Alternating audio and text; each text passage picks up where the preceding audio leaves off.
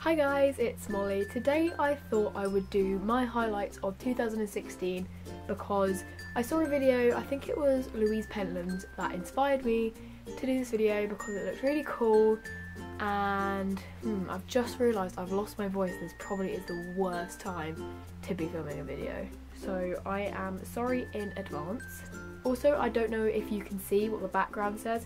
It says, do what makes you happy, and I stand by that. Everyone seems to think 2016 was the worst year in history of man, basically.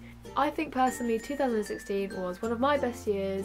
I really enjoyed my 2016, I had a really lovely time, and I've got a whole list here of what I did in 2016. So I kind of struggled to find some things in some months. So in January I put down that I had physio, and the reason I put this down is because it kind of,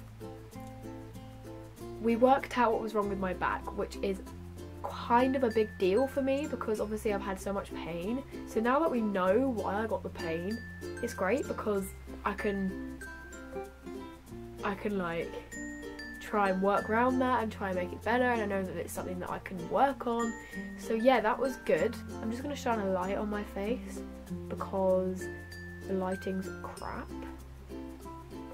So in February I had my sister-in-law's hen do, which was really fun because we had a spa day and we had afternoon tea, which was great. And I've never had anything like that before, so it was kind of nice and new and fun, and yeah, that was February. And then everything kind of started to set off in March. And March I did my piano exam and I found out my results the same month, and I got a distinction in my first ever piano exam, which was great, which was a grade 2. I also got my Bronze D.A.V. award, which was great because I did so much work to get that, and I got it, and it was the most rewarding thing ever. And also lastly, the best thing to happen was I danced at the Royal Albert Hall, which was amazing. It was probably one of the best things ever. I absolutely loved it, had a great time, and I'm so happy to have danced there again for the second time. It was just a lovely thing to achieve. I'm trying to balance the light on the tripod. Wait, why didn't I think of this before? And then April I was a bridesmaid at my brother's wedding, which was perfect. I did a video on it, I can link it down below, or I can put it on the screen if I work out how to. But it was one of the best nights ever. I absolutely loved it, it was beautiful and I had a lovely time. And in May was my 16th birthday. I went to go out with a couple of my friends, and I also, this is very cool because I left school, which obviously is a very big thing in everybody's lives because school, you don't know anything different until you get to my age. So the day we left school, we went to the park, all of us had loads of photos, we hung around till about 5, it was lots of fun and I really enjoyed myself. In June I finished my exams, which was one of the best feelings ever. I think I did, how many did I do?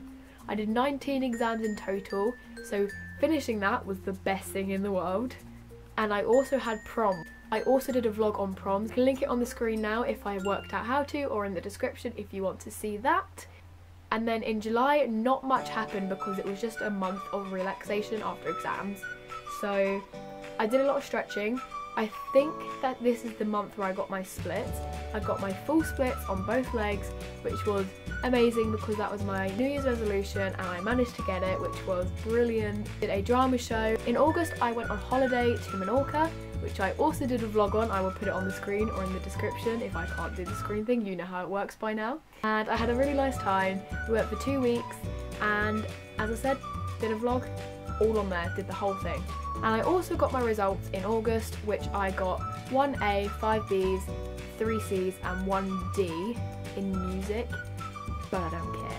In September I started college, which obviously isn't exciting and it's not a highlight, but it's something big in my life, you know, starting school, starting college, starting work, it's anything big. So I started college and I think I didn't like it at the start.